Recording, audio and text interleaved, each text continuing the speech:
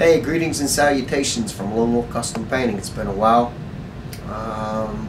This has been a rough summer. We lost Daddy in June and just lost baby brother in September. So things have been kind of jammed up. Just to let you know what's been going on around here, shop-wise. We continuing to work on the Patreon channels, 68 Dodge Charger factory stock build.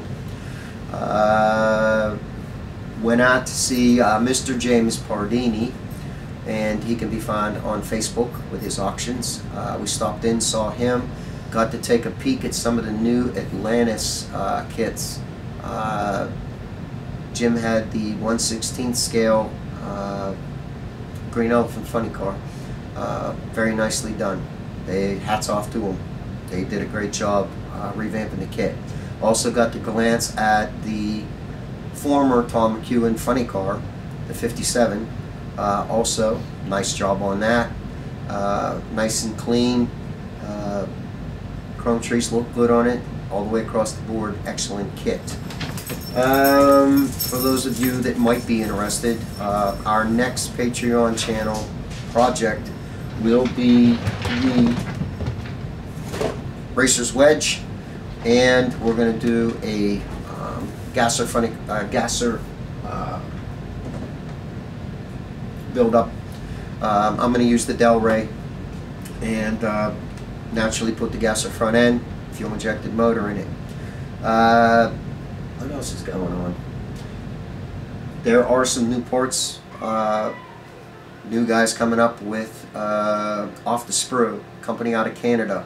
Mike DeSorbo picked up some parts for me, ordered them for me. I sent him the money, and aluminum, pulleys, whatnot, excellent and very good prices.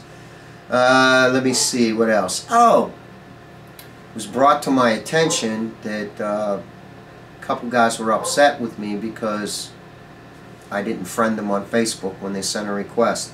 Look, it's nothing personal, but I don't play in a political game, and those individuals, you know, they lean more towards playing in politics than they do with the model cars. It's nothing personal. It's your choice. You do what you want to do, but that's just something that I don't want to deal with. And like I said, if that's your thing, that's your thing, but I respectfully step away from it.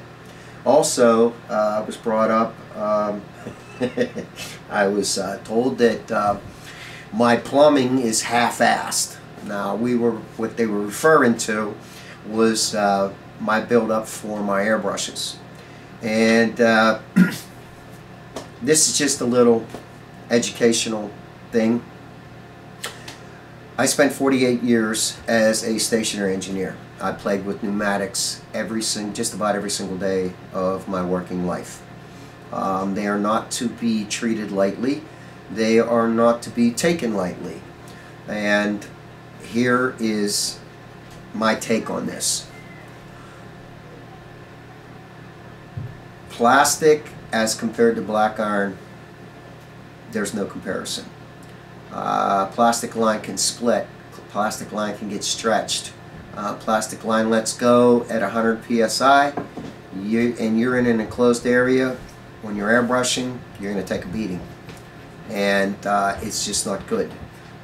It might not be pretty, but my setup is effective.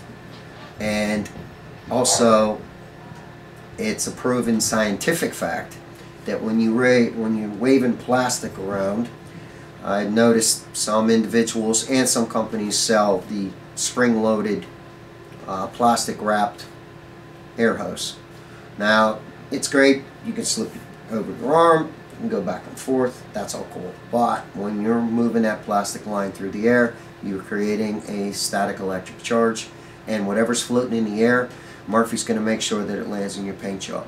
So that's twofold. First one's safety. Second one has to do with getting garbage in your finish. Now, we are going to try an experiment. It continues to be, as far as I'm concerned, in my opinion, a problem where the newbies and guys coming back into the hobby are asking basic questions. And more often than not, they get told, you know, go look through the search machine. Well, it's one thing to go back and look through. Some of these older gentlemen, they don't have the computer skills. And also, it's kind of frustrating when you're just asking a basic question and somebody just blows you off completely and says, go in the search engine. So, what we decided to do, what do we have, 20 now? About 20. About 20 videos. It answers the most basic questions that are asked on a regular basis. And once again, my opinion based on my experience, this is what we're laying out. They're not going to be prolonged. They'll be 8, 10, 15 minutes long tops. But like I said, I feel that it helps the hobby. For the most part, it's for the new guys. It's for the guys that have been away from this for a long time and they're coming back into it and just don't know. Also, who knows?